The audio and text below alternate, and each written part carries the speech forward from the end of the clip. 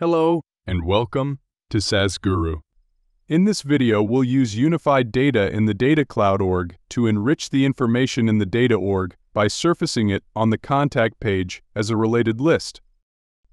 In this scenario, both Data Cloud org and the data org are in the same instance. To do that, go to the Sales app, click on Setup. We're going to show all the email addresses that are available for a unified profile to a contact.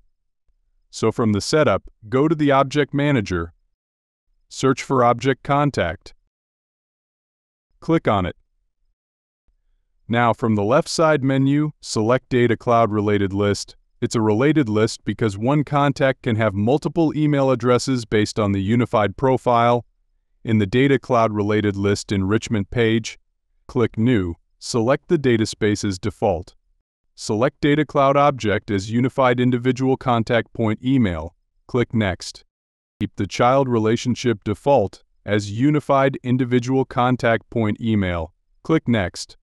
The relationship label will be default to Unified Individual Contact Point Email. Then add this related list to both person account and contact layout. Also added to the Customize pages. Click Next. And the related list is enabled. Next, we are going to enhance this related list on the Person Account page. In the Object Manager, look for Person Account.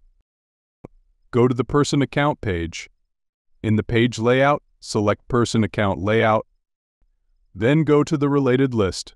We'll find a related list for a Unified Individual Contact Point email. Click the wrench icon and select the email address field and click OK. Save the page layout. Go back to the Sales app. Select Contact tab. Select All Contact List View. Open a contact, let's say Bob Marley. For this contact in the Sales org or the Data org, there is only one email address, which is bob@lego.com.test. But if you look at the related list and scroll down, you will see this customer or this contact has two email addresses, bob@lego.com.test and bobmarley@email.com. The second email address has come from a unified profile, and this email address is originating from an AWS S3 customer file.